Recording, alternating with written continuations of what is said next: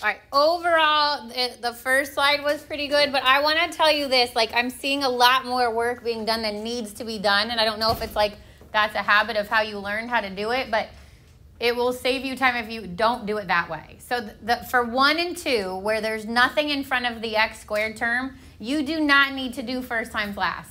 So I'm seeing that a lot. You're still doing first times last, then putting that in, and then factoring by grouping, and it's taking time away from stuff because you don't need to do it that way. If there's nothing in front of the x squared term, then you're just looking for the factors of the last number that sum to the middle. So factors of 6 would be 1 and 6 and 2 and 3. Those are the ones that add up to a positive 5. So it's just x plus 2 times x plus 3.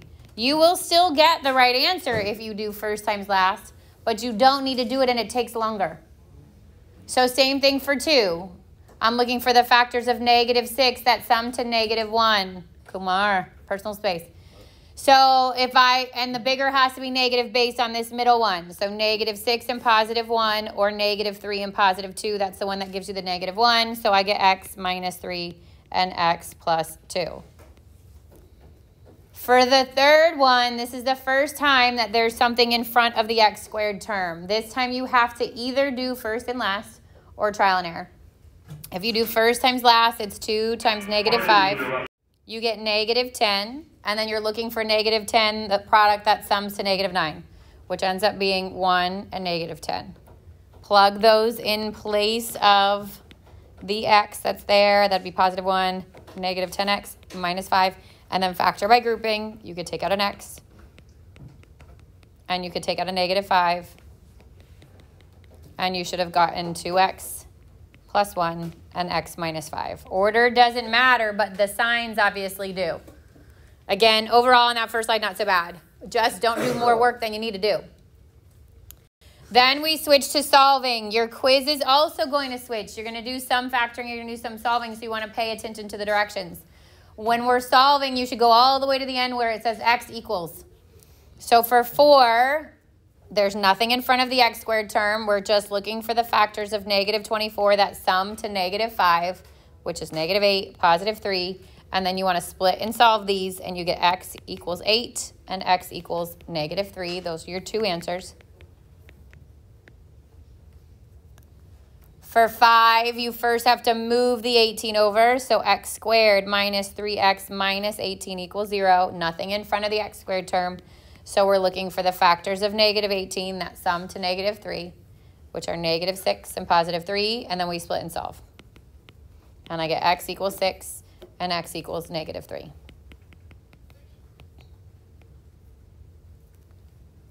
And then 6, I'm going to add the 2 to get it to the other side.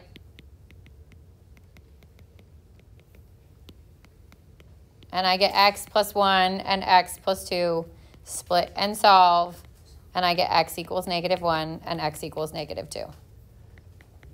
So again, if you went all the way to the end, most of you got them right. Just be careful with your signs. Just make sure you pay attention where it says solve. If it says solve and you don't go all the way to the end, you're going to lose credit on the quiz. So you want to make sure you pay attention to the instructions. 7 and 8. 7 can be done 2 ways. 7 is the one probably you guys made the most amount of mistakes on, so be careful here. 7 can be either factored because they are the difference of 2 squareds and then split and solved, or you can use the even root here. So if I were to factor it using the difference of 2 squares, I would square root the 4x squared, it'd be 2x. Square root the 49, 1 gets a plus and 1 gets a minus, and then I would split and solve. And divide by 2, and I get x equals negative 7 halves. 2x would equal 7, and x would equal 7 halves. So my answers are negative 7 halves and positive 7 halves. That's one way to do it. Yep. The other way, which a lot of you started, but then made some mistakes along the way. So when I see this, there's no x, there's just an x squared, which means I can use the square root property. And that says isolate the x squared. So I would add the 49. 4x squared would equal 49. I can divide by 4. And then when I square root here, I have to do plus and minus. And you have to square root both the numerator and the denominator, and that's where some of you went wrong. Some of you forgot the plus and minus, and some of you forgot to square root the bottom. So be really careful here. This should have been 7 over 2 as well. All right, then looking at 8, I want to move the 5 over. 3x squared minus 2x minus 5 equals 0. First times last here, negative 15. Factors of negative 16 that sum to negative 2 would be negative 5 and positive 3. Plug those in. Factor by grouping. I could take out an x. And then technically you're taking out a 1 there. When you don't take anything out, it's a 1. So I'd get 3x minus 5 and x plus 1. And then split and solve. And you get 3x equals 5, x equals 5/3, and x equals negative 1.